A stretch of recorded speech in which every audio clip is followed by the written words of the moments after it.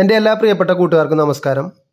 ഇന്ന് ഞാൻ നിങ്ങൾക്ക് പരിചയപ്പെടുത്താൻ പോകുന്നത് തൃശ്ശൂർ ജില്ലയിലെ മുല്ലശ്ശേരിയിലുള്ള വളരെ പുരാതനമായിട്ടുള്ള ഒരു ശിവക്ഷേത്രമുണ്ട്. ആ ശിവക്ഷേത്രത്തിൽ ഇന്ന് ഷഷ്ടി മഹോത്സവം നടക്കുകയാണ്. അപ്പോൾ അത് കാണാൻ വേണ്ടി ഞാനിവിടെ വന്നിരിക്കുകയാണ്. അപ്പോൾ അതിൻ്റെ കുറച്ച് വീഡിയോകളാണ് ഞാനിവിടെ നിങ്ങൾക്ക് വേണ്ടി കാണിക്കുന്നത്. ഈ വീഡിയോ കാണുന്നതിനോടൊപ്പം തന്നെ ഈ ക്ഷേത്രത്തിൻ്റെ കുറച്ച് ചരിത്രങ്ങൾ കൂടി നമുക്ക് മനസ്സിലാക്കാം.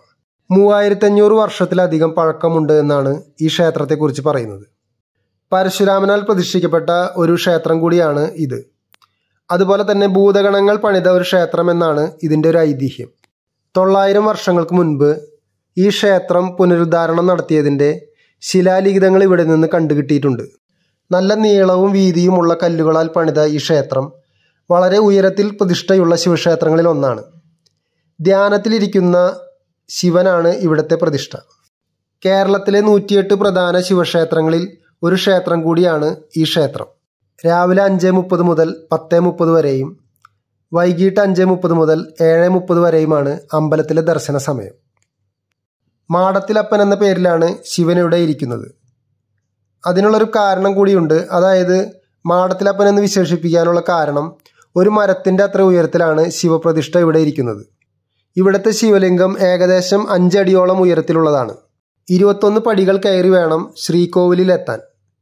ഈ അമ്പലത്തിന് താഴെയായി തന്നെ സുബ്രഹ്മണ്യനും ഗണപതിക്കും ക്ഷേത്രങ്ങളുണ്ട്. ഒരു കാലത്ത് 21 ബ്രാഹ്മണ തറവാടുകളുടെ കീഴിലായിരുന്നു ഈ ക്ഷേത്രം.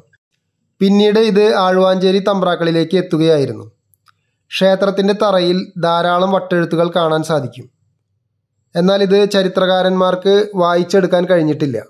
ഇവിടെ അടുത്തെങ്ങും സുബ്രഹ്മണ്യ സ്വാമി ക്ഷേത്രം ഇല്ലാത്തതുകൊണ്ട് വളരെ ആഘോഷമായിട്ടാണ് ഇവിടുത്തെ ഷഷ്ടി ആഘോഷം നടക്കുന്നത്. ഇവിടെ ഷഷ്ടിക്ക് ശൂലം കുത്തൽ ഒരു പ്രധാന വഴിപാടായിട്ട് നടത്താറുണ്ട്. ഈ ക്ഷേത്രത്തിലേക്ക് വരണമെങ്കിൽ തൃശ്ശൂരിൽ നിന്ന് ഏകദേശം 22 കിലോമീറ്റർ ദൂരെയാണ് ഈ മുല്ലശ്ശേരി എന്ന് പറയുന്ന ഈ ഗ്രാമം. ഗുരുവായൂരിൽ നിന്ന് വരികയാണെങ്കിൽ ഏകദേശം 9 കിലോമീറ്ററാണ് ഇങ്ങോട്ടുള്ള ദൂരം. ഇവിടുത്തെ ഈ അമ്പലത്തിലെ പ്രധാന ആഘോഷങ്ങളായിട്ട് ഇവിടെ നടത്താറുള്ളത് ശിവരാത്രി ആഘോഷവും അതുപോലെ തന്നെ ഈ ഷഷ്ടി ആഘോഷവുമാണ്. ഇന്നിവിടുത്തെ ഷഷ്ടി ആഘോഷമാണ് നടക്കുന്നത്. വളരെ ആഘോഷപൂർവ്വം തന്നെയാണ് ഇവിടുത്തെ ജനങ്ങൾ അത് കൊണ്ടാടുന്നത്. ഇവിടുത്തെ ഷഷ്ടി ആഘോഷത്തിൻ്റെ ഒരു പ്രത്യേകതയായിട്ട് പറയാൻ പറ്റുന്നത് ആളുകൾ വായിലൂടെയും അതുപോലെ തന്നെ നാവിലൂടെയൊക്കെ ശൂലം കുത്തിയിട്ടുള്ളൊരു വഴിപാട് ഇവിടെ നടത്താറുണ്ട്. അതൊരു പ്രത്യേകത ഒരു വഴിപാടായിട്ട് ഇവിടെ ഈ അമ്പലത്തിൽ നടത്തുന്നൊരു ചടങ്ങാണ്. അപ്പോൾ അതിൻ്റെ ചടങ്ങുകളൊക്കെ രാവിലെ ആയിരുന്നു. അപ്പോൾ ഞാൻ വന്നപ്പോൾ വൈകിട്ടാണ് ഇവിടെ വന്നത്. അതുകൊണ്ട് തന്നെ അതിൻ്റെ വീഡിയോ എനിക്ക് ചിത്രീകരിക്കാൻ പറ്റിയില്ല. ബാക്കിയുള്ള ഞാനിവിടെ വന്ന സമയത്ത് കാവടികളും അതുമാതിരിയുള്ള ചെണ്ടവാദ്യമേളങ്ങളൊക്കെ ഉണ്ടായിരുന്നു.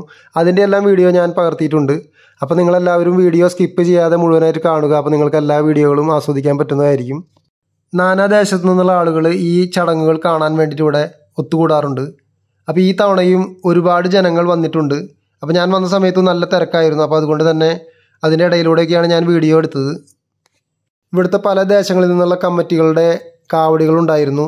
അപ്പോൾ പല രീതിയിലുള്ള കാവടികളുണ്ടായിരുന്നു. അതുമാതിരി തന്നെ പല രീതിയിലുള്ള വാദ്യമേളങ്ങളുണ്ടായിരുന്നു. അപ്പോൾ അവരും അവരുടെ യൂണിഫോമും കാര്യങ്ങളൊക്കെ ധരിച്ചിട്ട് വളരെ ഭംഗിയുള്ള രീതിയിലാണ് അത് കൊണ്ടാടുന്നത്. അപ്പോൾ അതിൻ്റെയൊക്കെ ചടങ്ങുകൾ നമുക്കൊന്ന് കാണാം.